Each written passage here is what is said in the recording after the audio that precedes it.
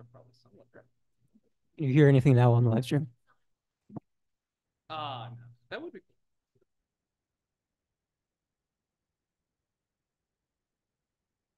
Can you hear anything now on the live stream? Oh, there is like a um,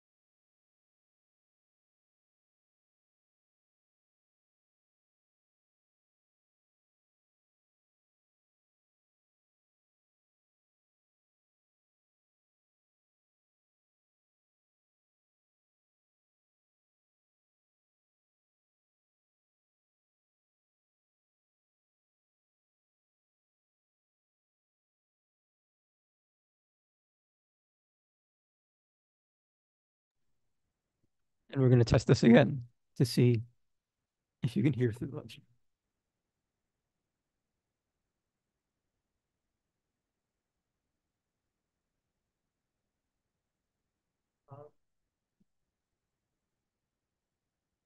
Yeah, right. So Nick I will. think you've all seen me talk. I'm a very moving kind of person. So actually, yeah, we do have a lav mic and we have a handheld. Do you want the lav? I do go like this a lot. So. Yeah, the lav is a little sensitive, but we can Okay. test it out. If the other one's easier. Yeah. Well, perfect. Hello, future Kian. This is Chris from the past. We are currently live, so. Okay, so this is perfect. So I'm going to. Wow.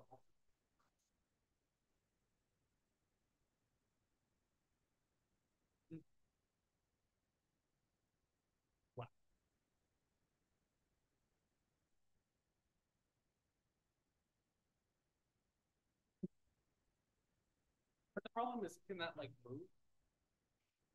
Yeah, we can turn this off. It can't move, so it would, even if it's loud over there, it wouldn't work. Yeah, so.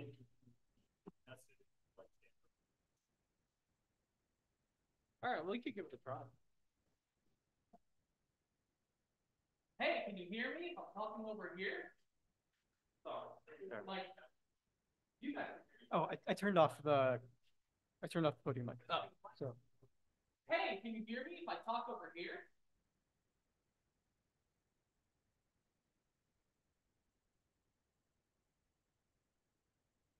Wow. Yeah, that's deep. You're going for a trip over there.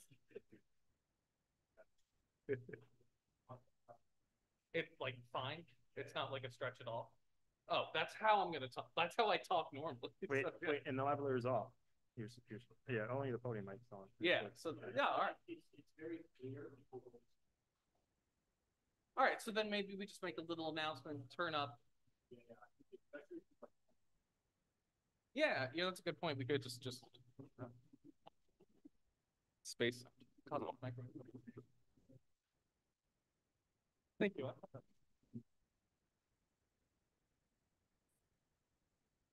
Yeah. Well, you have to do a presentation. Perfect. All right. Should we mute then? Or? Oh, we're muted now.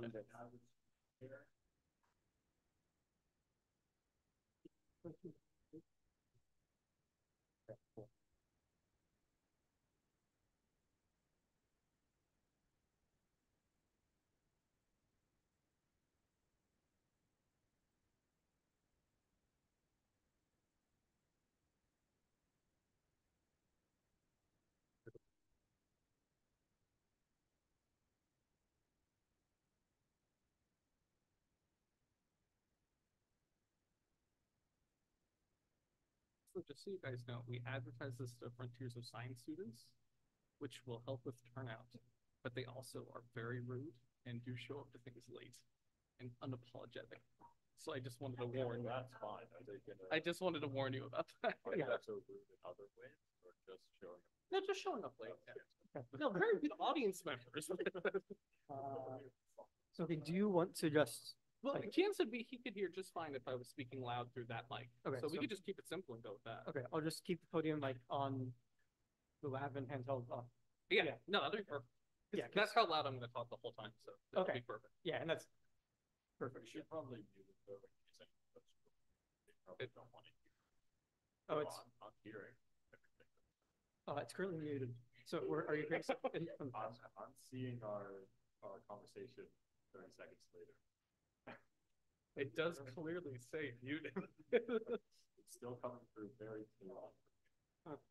Maybe it's. Oh wait.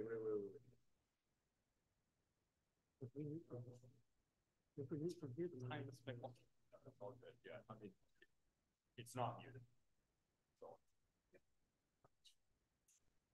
So that's okay.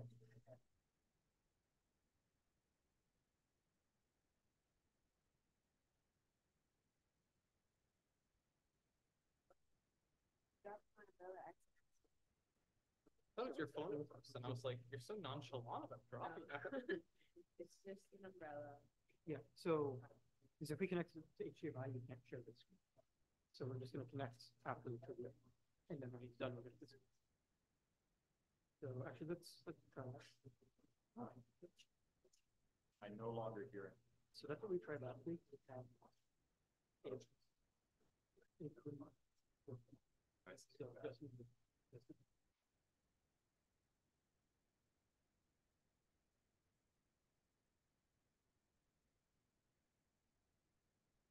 I'll do all of them. I still hear you. Oh, because it's not. So this is the muted. But you're not going to make No. And not gonna make this one. You leave it unmuted. Perfect.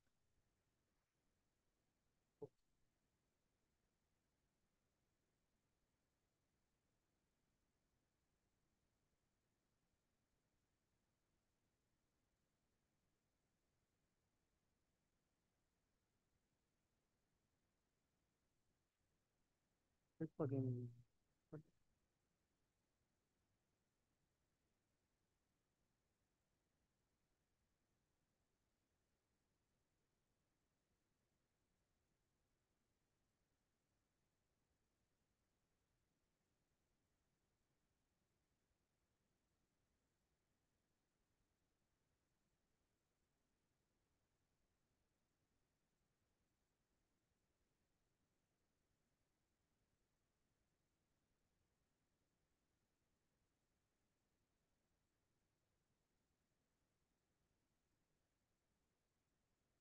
We can just wait for this.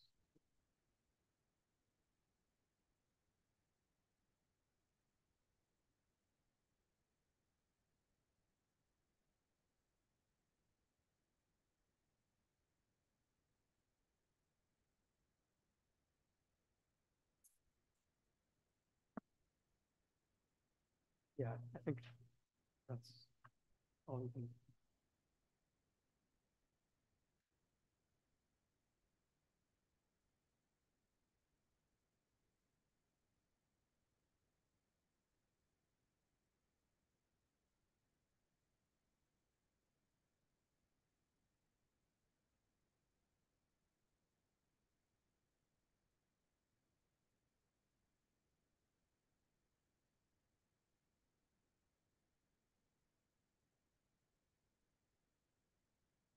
To get his screen to show up. Yeah.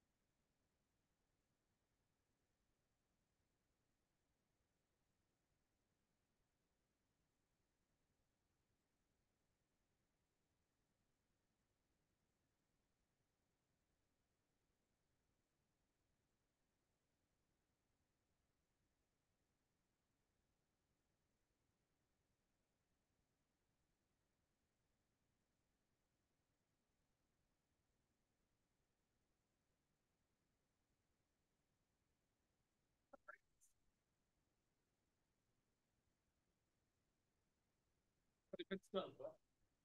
She did. Oh, it's gonna teach you this. Oh, yeah. Okay. Yeah. So actually, well, we need to start with. What's that? No, I can. Should I move it over there, I think, or? Up to you. Okay. Um, Whatever's easiest. We're fluffy feathers, right? oh no, it's totally up to you. Uh, We can move too. Yeah. oh, sure. So we can just go like this. It's good. That's perfect.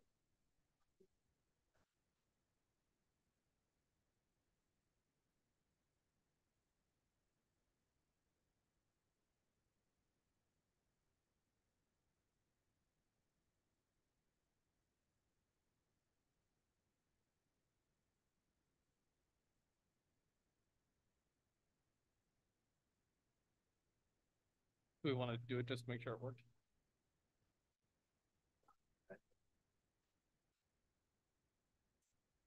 Yep. Oh yeah. Also, do you want the clicker? No, I can walk over. It's fine. If is there a clicker? I mean, is it all connected and everything? Just need to put a USB. Oh, no, don't worry about it. I'll just click the arrows. I really don't mind at all. I walk around a lot, so it's. Oh, that's right, because you're just going to click the buttons. I see.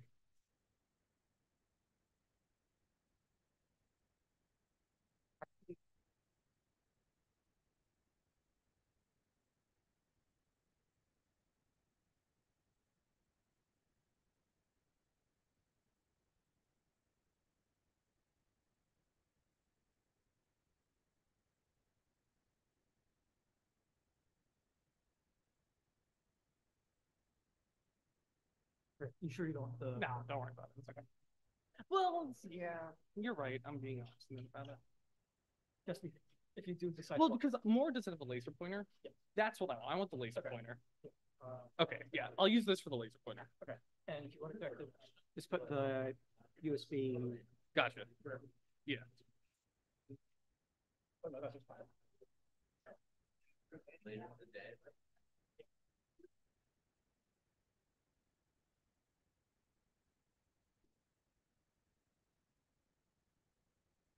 Hey, would you look at that? I don't have any other Yeah. Converter. If I put it in there. I think that would work. That's funny. I thought the new MacBook did have USB. That is strange. That they completely phased out. And then it should work. Cool. Yeah, Gotcha. Gotcha.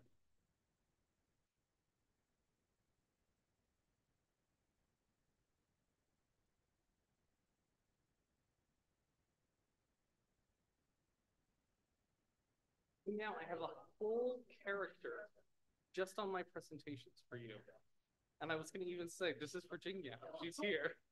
I'm happy. It's just because you would argue with it, maybe. That's why. Yeah.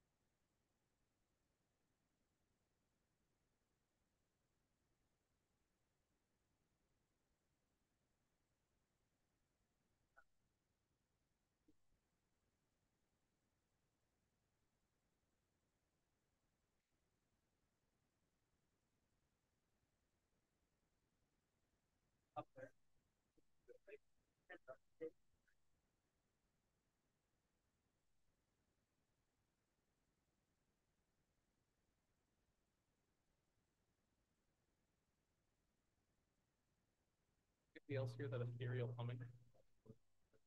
Yeah.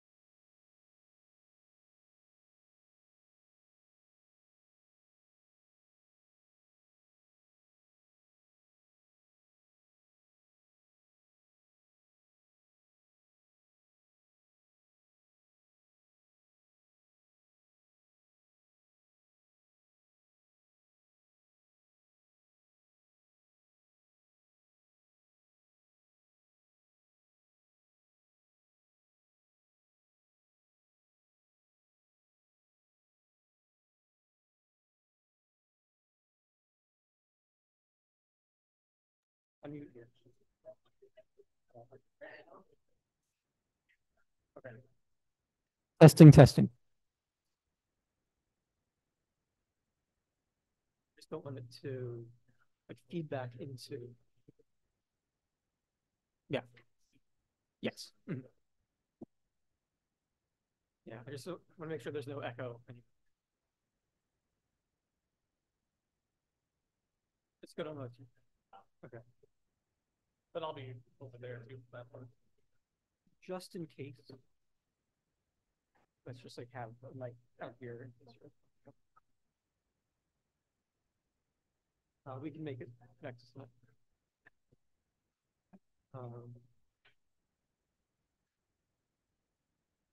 So can you maybe all monitors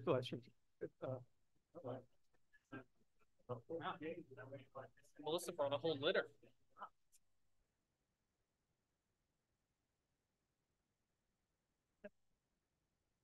Wow, I wish I looked as comfy as that kid.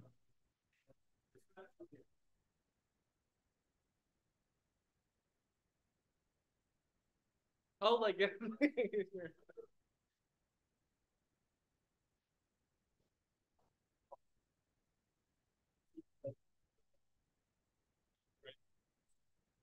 All right, we're just doing another mic check.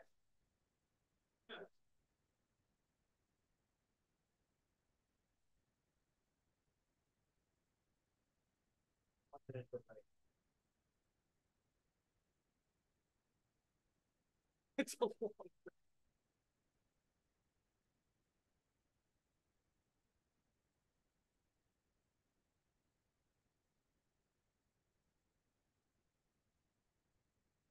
All right, yeah, and like so I'll announce. Turn your volume up. Yeah.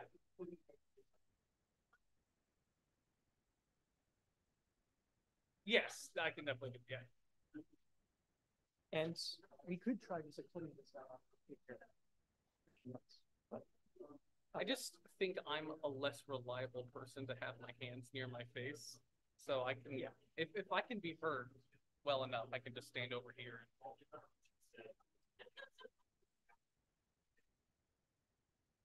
Yeah, yeah, yeah.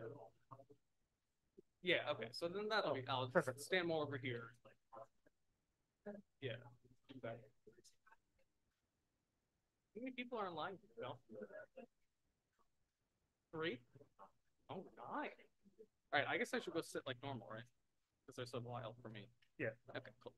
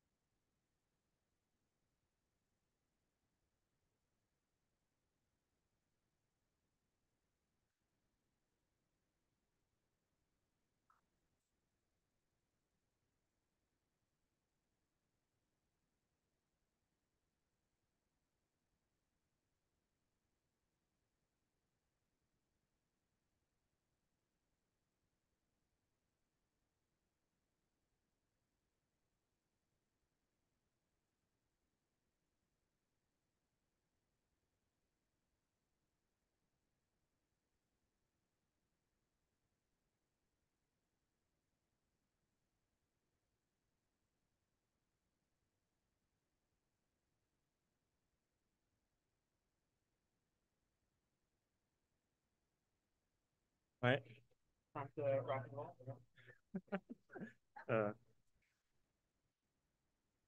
Uh, Hello there.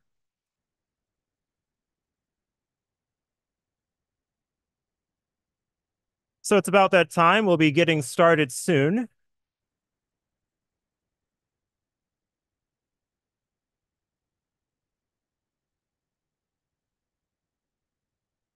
Yes, so thank you all for coming out to Pupin on this rainy Friday night.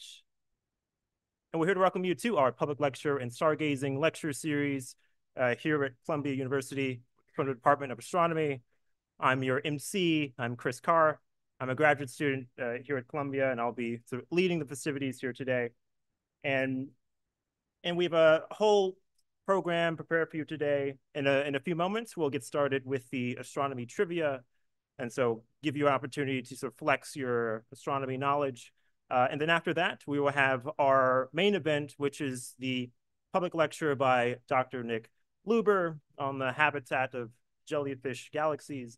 And then afterwards, we'll finish up with a Q&A where you'll have a chance to ask Dr. Luber questions here in the auditorium, and also questions afterwards, after the talk, and also through our sign up form over here. And so the center one will allow you to ask questions of Dr. Luber if you don't want to raise your hand.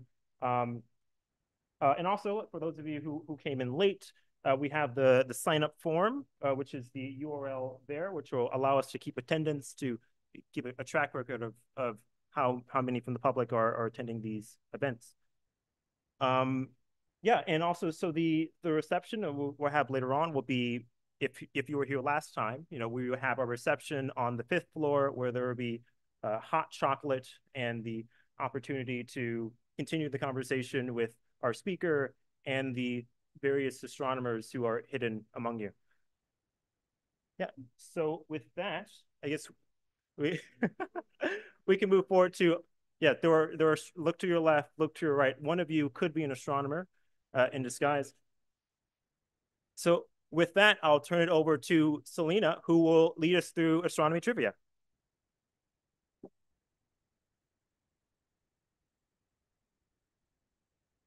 Hello.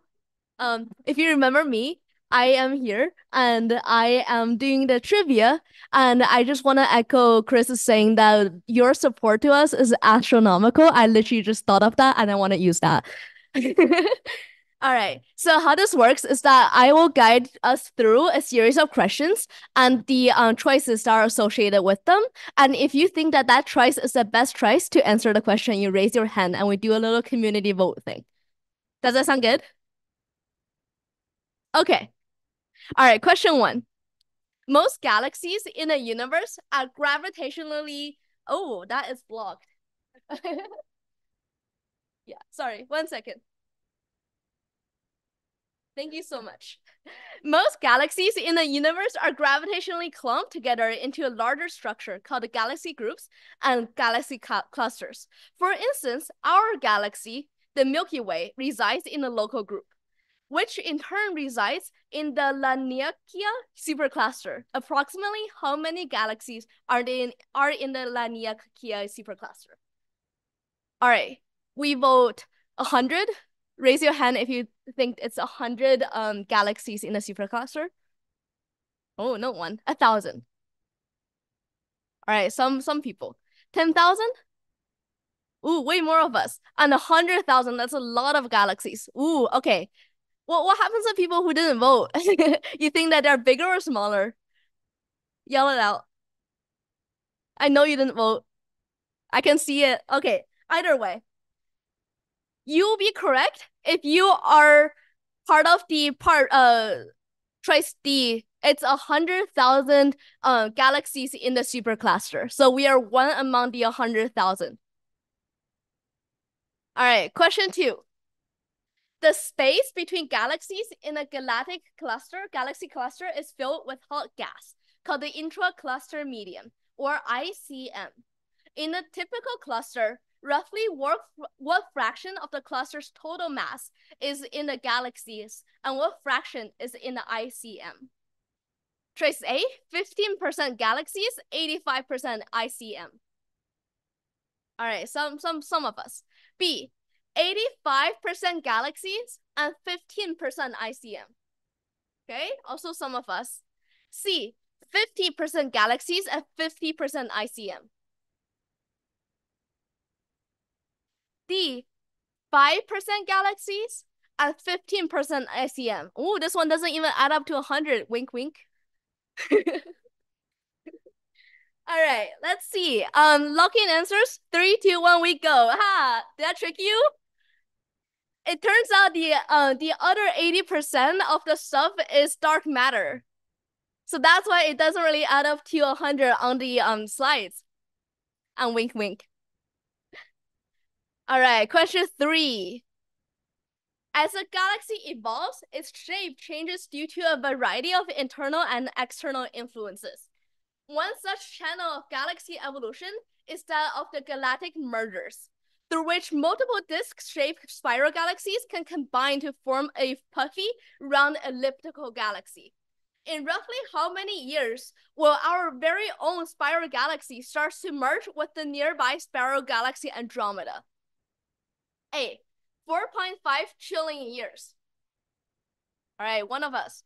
B, 1 trillion years. A few more of us. C, 4.5 billion years. That's roughly the age of our sun, I think. D, 1 billion years. All right, wait, what happened to the people who didn't vote? Come on, let's do it again. For context, the universe is around 14 billion years. A, B, C. Hey, we got 3 more. D? Okay, a few. 3, 2, 1, C. So in 4.5 billion years, our galaxy will merge with Andromeda. All right, let's see some pretty pictures now. Question 4. Which of the following galaxy will you be most likely to find at the center of a galaxy cluster? A, some spirally thing. B, some other spirally thing but less spiral. C, a glob. And D, I don't even know what that is. All right, locking your answers. It turns out it's C. So A is called M81. It's a grand design spiral galaxy. You can see that it's spirally. B is the NGC 1300. It's a bar spiral galaxy. So it's still spiral, but it has a bar in the middle. C is M87. It's a elliptical galaxy. And D is IC 4710, which is an irregular galaxy. And that's why we can't really put a shape to it. All right, last question of the trivia. Jellyfish galaxies, which is the topic hour tonight. Jellyfish galaxies are special galaxies that only seem to exist in regions with lots of gas, like the interior of galaxy clusters. Which of the following photos show a jellyfish galaxy? A, some galaxy with some like tails. B, some puffy that looks like a hen. C, some infinity sign going on in the universe. Okay? And D, some globally thing that are trying to touch at one point. Come on, vote again. Let's go. A, B, C, D. It turns out that it is one, A. If you notice on the poster that's handed out, it's this one, but it's extremely hidden in the background and it's not that obvious. So A is a jellyfish galaxy. B is called the Pillars of Creation, which is a nebula where stars can form. C is a pairing of merging galaxies. So that's what we like see 2 questions ago. And D is Hercules A, which is a radial galaxy. I hope that you had a lot of fun with the Astro Trivia, and I'm sure that Dr. Nick Luber's presentation will be out of this world. I also just thought of that and wanted to use that. Let me move back to Chris to talk more through logistics and introduce the speaker.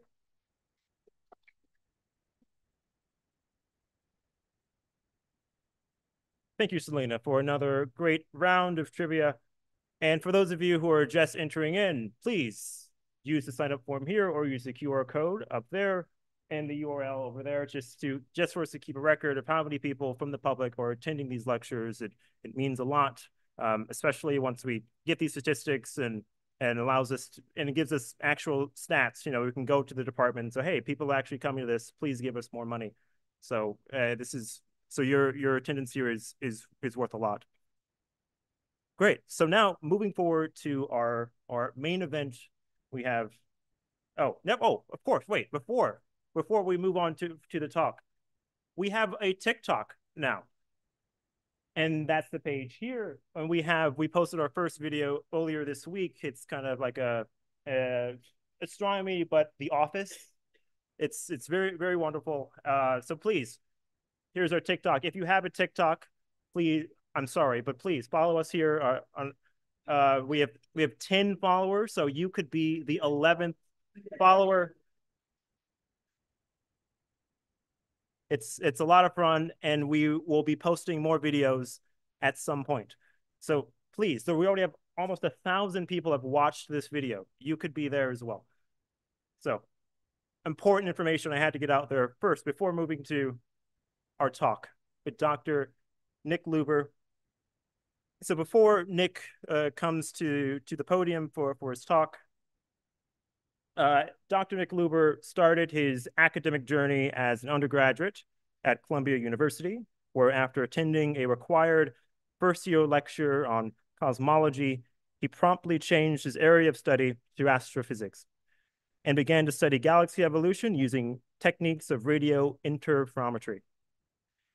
He continued his studies at West Virginia University, where he earned his PhD in astrophysics and then moved on to his current position as a Columbia University Frontiers of Science Fellow. When he is not thinking about space, Dr. Luber enjoys niche documentaries, concocting exquisite red sauce, and listening to moody music. So please welcome to the stage, Dr. Nick Luber.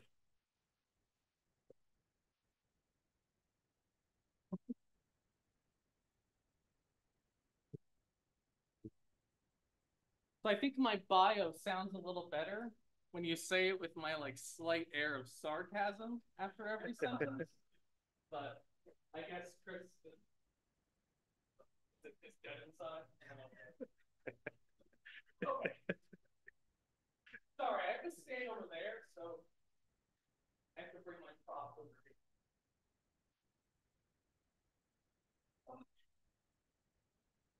All right. Hello, everybody. That's pretty good. All right, that bodes well for this talk. All right, so I'm Dr. Nick Luber. I'm going to tell you all about jellyfish galaxies. I want, maybe even require, of this talk that nobody falls asleep. No, it's a low bar, but at my dissertation defense, not one, but 2 of my family members fell asleep. So we're going to try to keep things a little bit lively. And to do that, we're going to have some audience participation. So when I ask questions, I want you to answer. And if you answer, you will be rewarded. So let's take an example. I'm going to pick on you if I know you. What's your name? All right, Brandon, here's a candy. You get a candy for participating. The candies are somewhat space-themed, Starboard. And unfortunately, Morton Williams doesn't have any other space-themed candies. So the other one is Snickers, which are equally lovely. All right, so let's get into it. This talk first necessitates understanding what is a jellyfish galaxy, which is not immediately obvious, right? Where do jellyfish live? The ocean. Excellent. They don't live in space. What an absurd premise. So we need to define what a jellyfish galaxy is. How can we do that? What should we look at first?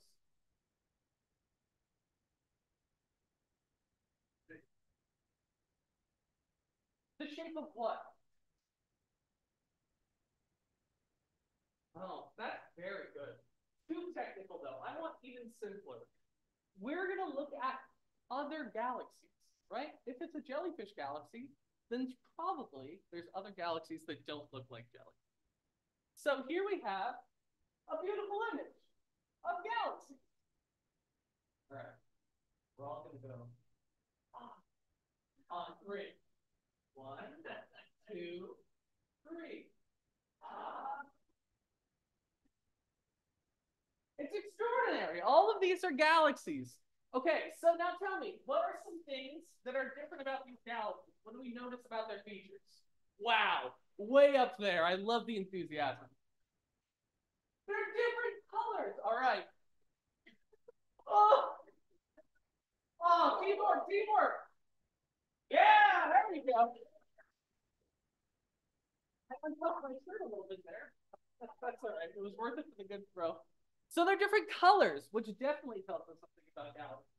What else is different about them? Different shapes. Different shapes. Also very true. What else? Different size. These are great audience. So different colors, shapes, and size. Yeah, that's enough. And those all have to do with both where they are in the universe and what the galaxies are actually made of or what's going on within them. So, again, before we get to the jellyfish galaxies, let's talk a little bit about what normal galaxies are. Normal galaxies can broadly be put into two different categories: spiral galaxies and elliptical galaxies.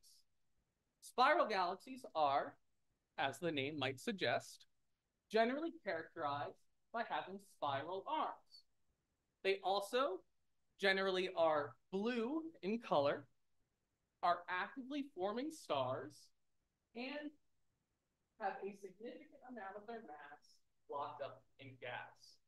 As a fun piece of trivia, what object in everyday life, which perhaps for some younger folks, this might not be in their everyday life, would have the same aspect ratio, so the same diameter to width ratio as a spiral galaxy? No, but I'm still going to give you a instead of a vinyl record, a little more in the future, a CD. They're a little small. So a CD has about the same ratio. So they are, in fact, quite thin, which is kind of cool. Oh, that's kind of cool. Maybe not. Tough crowd. And then on the other side, there's elliptical galaxies. And in almost every way, they're the opposite. Instead of a disk, they have much more defined 3 axes. So they can range anywhere from a sphere to an American football. They are yellow or red in appearance. They have very little gas, asterisk. Some people would say that they do have some gas, but it is still quite small, so we won't entertain their arguments. Right. And they are not really forming stars. They have none of those sort of beautiful spiral features that we see in spiral galaxies, or any sort of beautiful features in general. They kind of just look like big masses of light. Now, this isn't the story for all galaxies. Of course, these are just the normal ones. We also have a sampling of peculiar galaxies. So this talk is going to focus on jellyfish galaxies. But just for completeness' sake, we're going to talk about, I'm just going to introduce the other types of peculiar galaxies to give you an appreciation of how niche of a question this is. It's not as if the universe is just like every other galaxy, jellyfish galaxy. This is a very specific question. I'm trying to understand where they came from. Because there's all sorts of weird things in the universe. There's jellyfish galaxies. There's merging galaxies, such as this, which is the penguin. See the little penguin? And he's guarding the egg. Right here. But what's really cool is the egg is an elliptical galaxy and it's tearing apart the penguin. So, probably a darker story in there somewhere. So that's cool. There's a galaxy like this one, where you have an elliptical sort of looking light mass, but then also a disk dust lane in it. What's going on there? Subject for a different talk. And then we have also shell galaxies, for example, here, where you see these beautiful layers of starlight and well-defined sort of circles around the galaxy. All of these are things we observe in the universe in multitudes. But, as I said, as the title of this talk would suggest, we're going to focus just on jellyfish galaxies. So, just now, to describe exactly what we mean by jellyfish galaxies, we'll just get that out of the way. On the sort of level 0, you can think of them as a subset of spiral galaxies. The main body of the jellyfish, sort of the floopy part, you picture a jellyfish in the ocean. I thought you guys would like that demo. The floopy part is a sort of normal spiral galaxy. Okay. So that means it has all the other traits of a spiral galaxy. It's blue, it has spiral arms, it's star forming, and there's gas. All of that holds for jellyfish galaxies. Now, the part that makes them jellyfish are these excellent tails you see. But, yeah, it's not as great contrast on the screen, but you see these sort of red tendril-like tails emanate from these galaxies in all cases. And that's sort of their defining characteristic of jellyfish galaxies, is they have a spiral galaxy with tails coming out of them. And these tails can be made out of regular old neutral hydrogen gas, gas that has been ionized. They can have stars in them. They can have molecular gas in them. And more than all of those, is there a combination of all of this, really? They also, as a point of fact about the jellyfish galaxies, exist in clusters. This asterisk is here is because perhaps they exist in other sort of mediums and look different, but for now, we're going to focus on cluster jellyfish galaxies. Okay.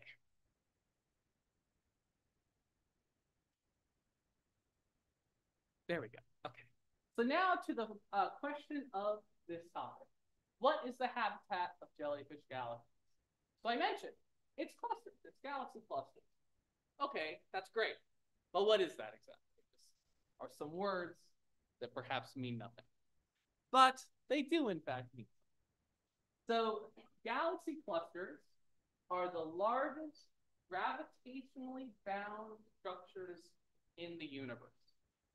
What that means is you have a galaxy. So think of our own Milky Way galaxy, right?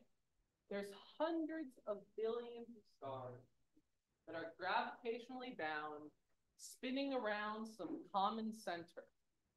And it's somewhat shocking when you think that that's not, in fact, the largest gravitationally bound structure in the universe.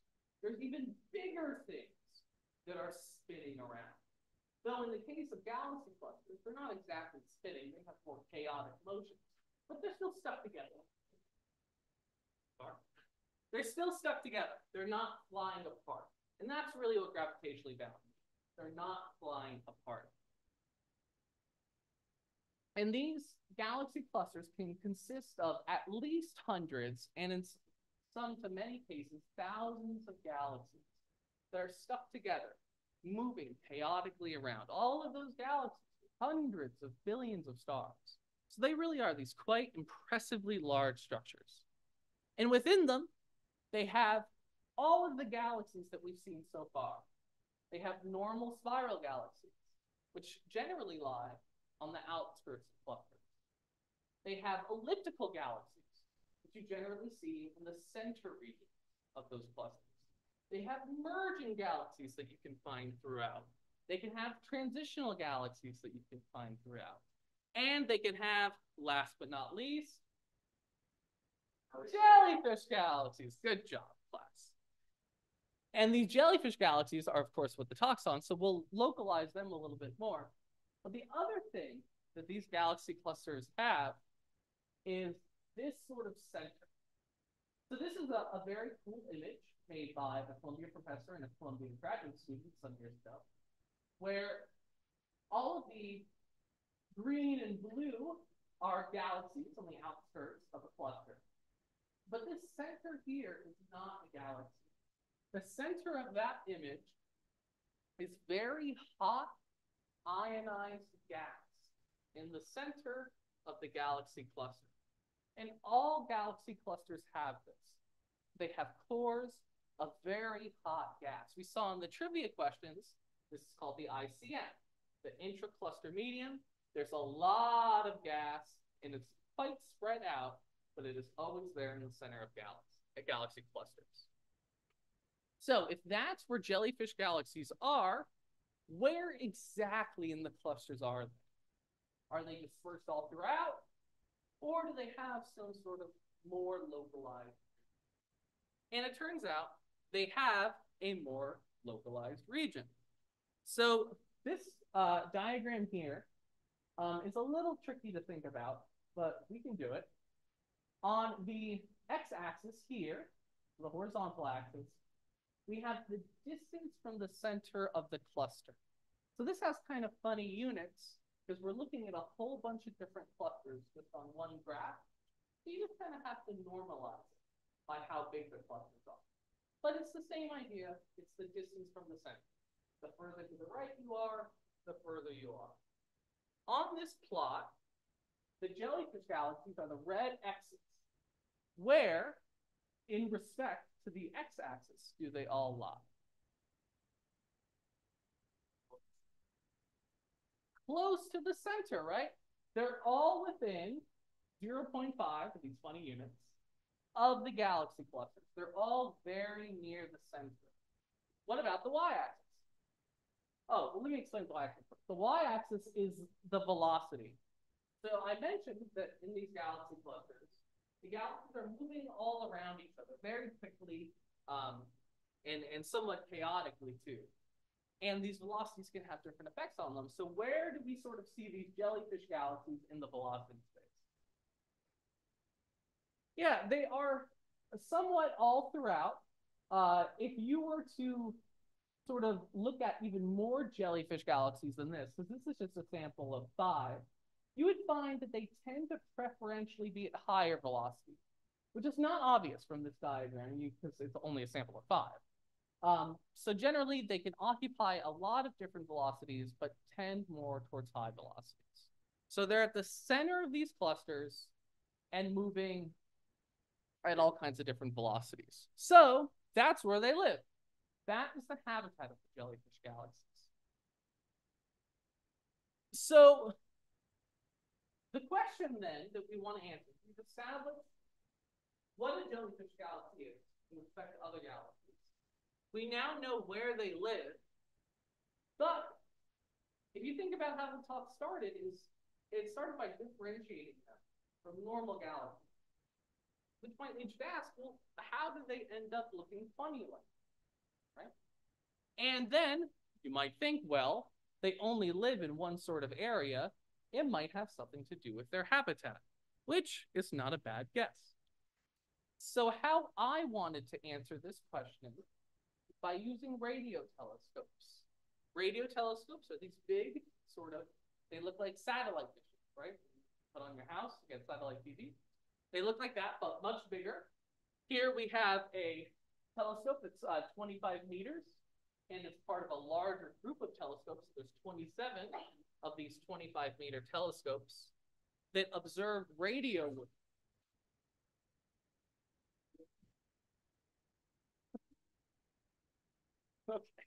Okay. In which we observed radio waves to try to tell us more about these galaxies. And it turns out that what radio waves can tell us about them is a couple things. But what I'm going to focus on is it can tell us about the amount of gas in these galaxies. So we specifically study the amount of neutral gas, because neutral gas is sort of the raw fuel for star formation in a galaxy. You have all these neutral hydrogen particles flying around. They get colder, they get colder. They come closer, they come closer. Eventually, nuclear fusion starts, boom, and you get a star. So if you have more neutral hydrogen, you can have more stars being formed, sort of loosely speaking. So generally, galaxies in the outskirts of clusters have more of this neutral hydrogen. And galaxies in the center of clusters have very little. And this is because of a process called ram pressure stripping. And this sounds like a fancy sort of physics term, but it's really not. Ram pressure. Okay? Astronomers are not imaginative fun, because the galaxies are literally just ramming in to other gas, and it causes pressure. That's it. So these galaxies ram in that gas in the center of clusters, and that pushes the gas out. And once the gas is pushed out of them, they no longer have any more gas to form stars. So that's super cool. Why, so using this sort of everything we've learned so far about ram pressure, about where we've learned the jellyfish galaxies live, do you think that jellyfish galaxies have a lot of gas, more than we think they should, or a regular amount, or very little? Very little? All right, I'll give you a Snickers since you're sick. You gotta catch the Snickers. Oh, that was a beautiful throw. Like a beautiful catch. But wait, I forgot what you said. I got 2 engrossed in the catch. What'd you say? Very little? Yeah. No, that's not right. But it's still worth the cake. Not very little. What do we think? Why? Nope. What else? Regular? No. Aha. So they don't have very little, they don't have a lot, and they don't have a regular amount. They kind of have the amount in between very little and regular, which you obviously were supposed to know. I don't know about this audience. And this is summed up beautifully in this plot. So let's unpack this plot here. We have on the x-axis here, we have the mass of galaxies within the stars. So how much the stars in the galaxies weigh. And on the y-axis here, we have the amount of gas in the galaxies. The gray region is the normal amount of gas for a given stellar mass. So if you weigh this much in stars, you should weigh this much in gas. Okay? The blue shaded region is how much gas, again, with respect to the mass in stars, are in galaxies that have had most of their gas removed. So these are the sort of sad dead galaxies. Here, these letters are sort of a control sample of galaxies in clusters. And these red markers here are the jellyfish galaxies. So what do we notice about where these red markers are in the plot?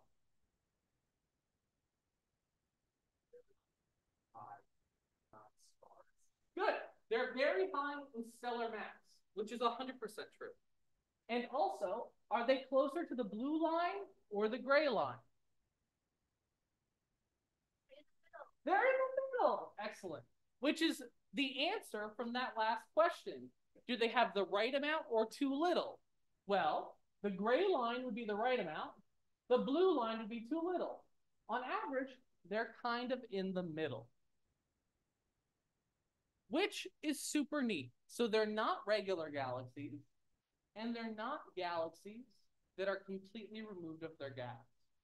They are preferentially occupying one space of this sort of possible range of values.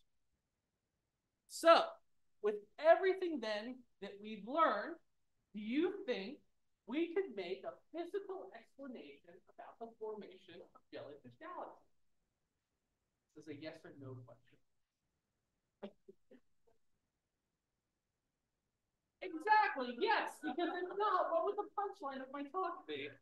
So using everything that we've learned, we can devise a physical scenario for these jellyfish galaxies. Wait, what's going on? Oh, I don't see it on my laptop. That's annoying. Okay. So, yes.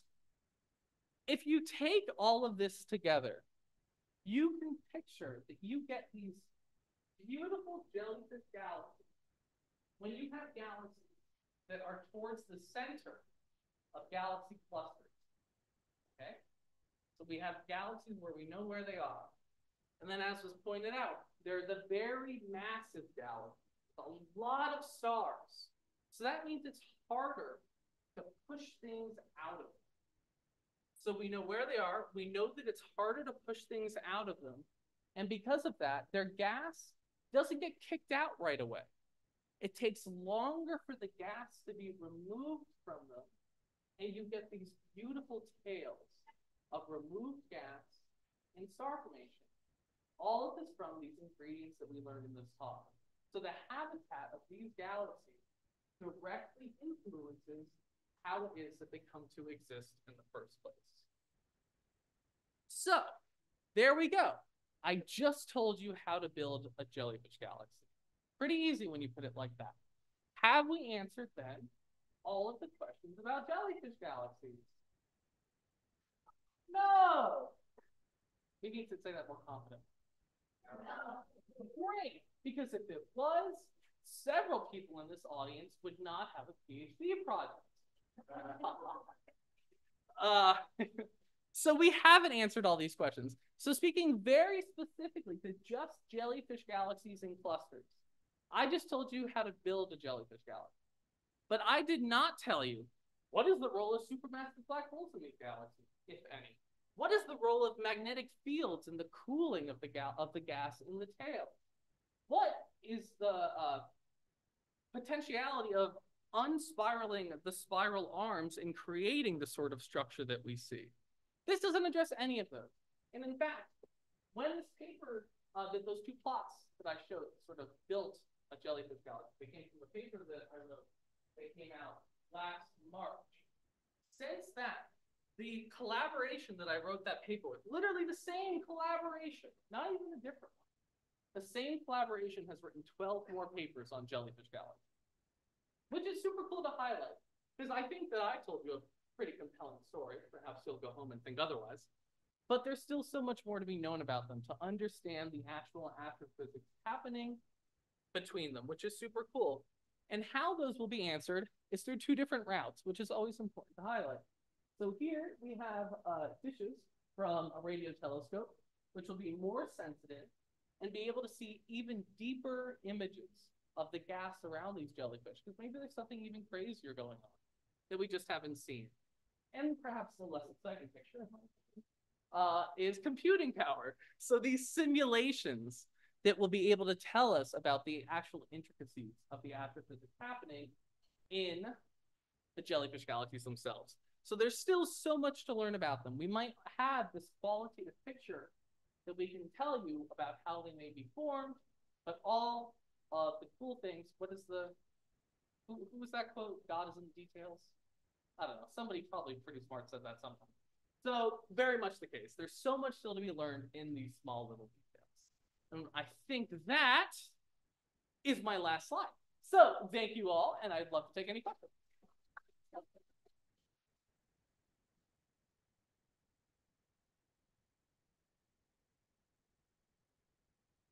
Thank you, Dr. Luber, for a great talk. And now we have time for questions from people in the audience, but also if you don't want to ask your question out loud, you can submit your questions at the second link there, the questions-DEC1. You can follow that link there, and I can read your questions off for you.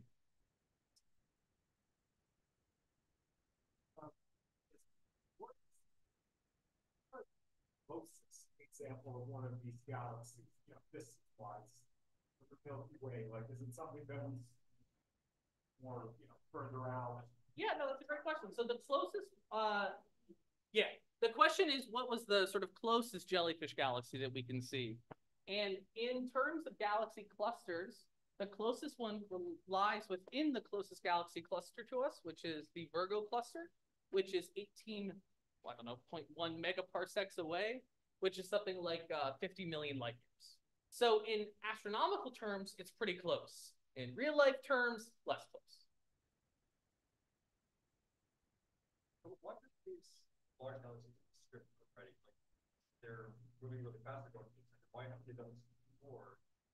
Yeah, so that's a really good question. So first is sort of what I was saying is that the fact that they're on that more massive spectrum. Oh, sorry, I have to repeat the question. Why aren't these jellyfish galaxies having their gas removed from them right away? Or what makes them different? So one is what I pointed out more explicitly is their higher mass. And what I was saying about ram pressure is the actual equation of ram pressure linearly depends on the mass of the galaxy. So the more massive you are, the more you can hold on to your gas. What's also most likely true about these jellyfish galaxies is that they're on their first fall through the gas. Exactly. Exactly. Because galaxy clusters take a long time to build up. And the universe is only so old. And just as a sense of scale, to go across a galaxy cluster takes about 1 billion years. So it just hasn't had time to go back.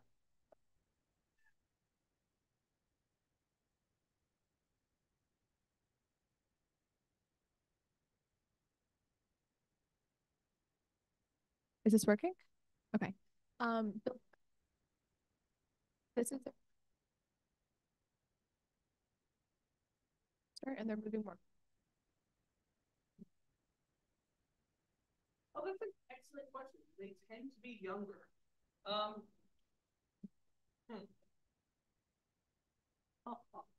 What is the age of a galaxy? So, right, galaxies are comprised of so many different parts, which all have different ages. So the fact that jellyfish galaxies are so massive means that they were probably built by a whole bunch of mergers of other galaxies. So in that way, they're comprised of a lot of older things, but at their current mass, they haven't been that massive. So in that sense, yes, they're sort of younger. Okay, at first, I think we'll take a question from the online universe first. And so first, we have a question about the letters you showed on your velocity versus distance graph. So more precisely, what do the letters on the y-axis on that slide, what do they indicate? So the letters on that plot, so that was part of a larger study that I did about galaxy clusters. The letters corresponded to just other galaxies in galaxy clusters. And if you looked at where the letters were, they looked to be more or less normal, which is exactly what we expected. And what was interesting to see is that the letters and the jellyfish galaxies were in different places. So those letters, again, just were directly detected galaxies within galaxy clusters. I have a question. You're assuming jellyfish galaxies have all the different times. Are we assuming they didn't have a moving? Also, like, have we ever had a chance, or have we ever going to have a chance against like shoot through the sail? So we're not assuming about the orbit. It's probably a radial orbit right through the center. And you shouldn't be able to detect them coming back because they should have at that point already have lost all of their gas. There should be no jellyfish galaxies on their second. Is there a very large range of sizes or masses that jellyfish galaxies can have, or do they usually tend to be around the same? That's a really good question. So for the work that I've shown, there's not a large range. It's about an order of 10 range. But that has to do somewhat with their environment. So perhaps if you see the galaxy going through a different a less intense heat, you can get the same sort of jellyfish phenomenon for a low range galaxy. So in galaxy clusters, no, but in other environments, there could be a large. Okay, I think we'll take another question from the online world. I guess I'll be merging these two questions together since they're similar. So what can jellyfish galaxies potentially tell us, and why are jellyfish galaxies important to understand? So as an astronomer, they're important to understand because, at least I would posit, the principal objective of astronomy is to look at the sky and to understand why things look like that. It's a noble pursuit. It will not be. But second is to understand the actual physics is if we can understand how these jellyfish galaxies get these strange features, we can better understand the environments they live in. And since we are sort of understanding of the evolution of the large-scale structure of the universe, as most galaxies will end up being in galaxy clusters, it's important to understand how the cluster environment affects galaxy evolution. I think also this is a quick one from online. When were jellyfish galaxies first discovered? So I don't know the exact date. I believe it was sometime either in the late 80s or the early 90s in UV, and in H1 not until the late 2000s. David Schmidt. With the mic. I'm asking on behalf of my daughter. She'd like to know why you study jellyfish galaxies above all else. Why study jellyfish galaxies above all? Well, let's object. But also genuinely because I think that they're very interesting. Personally, I love the ocean. I love to sail and I love to swim. So on a namesake, I think they're so interesting. And I just think they're one of the most beautiful objects in the sky that are not easily describable. Why do they look like that? And that's really what you're. That's why the galaxy cluster is hot gas. Yeah. I guess the question: what are the density effect yet? What's the temperature? Yeah. So the. I have a problem. Okay, I'll say that first. So the density is of order like 1 atom per cubic centimeter. There's some range, of course, based off of it. The temperature is millions of Kelvin. So it's a very hot, diffuse gas. So that's such a low density gas. This is a great physics question. I feel like I'm at my defense. It has to do with the sort of kinetic energy of the particles themselves. So right, they're hot, they're moving around freely, they have all this energy. That's sort of where we get this idea of temperature.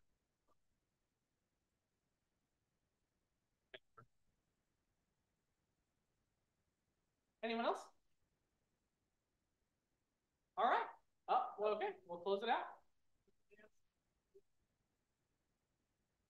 Yeah, that's a great question. So there's no reason that they have to be, but sort of the ones that are perpendicular, if you think about how the sky looks, they're the easiest to see.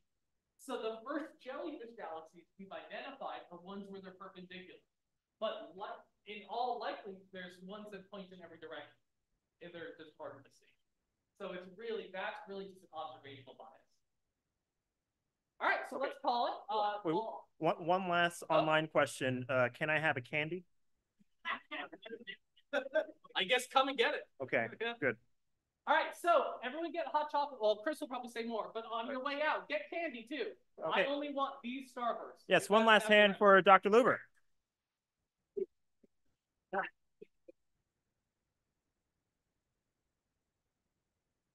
Just a reminder before you head out, if you have an opportunity, please fill out the feedback form. If you learn something new, is there anything, any advice, any questions, any later comments? Please fill out the form. And also, hot chocolate on the 5th floor. I'm Chris Carr. That's Dr. Nick Luber, and thank you for coming. One more slide. We'll be back February 2nd for our next lecture beginning in the new year. So I guess I have to get hot chocolate.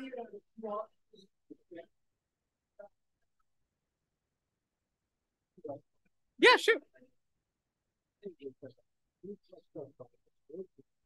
Did I throw you a carrot?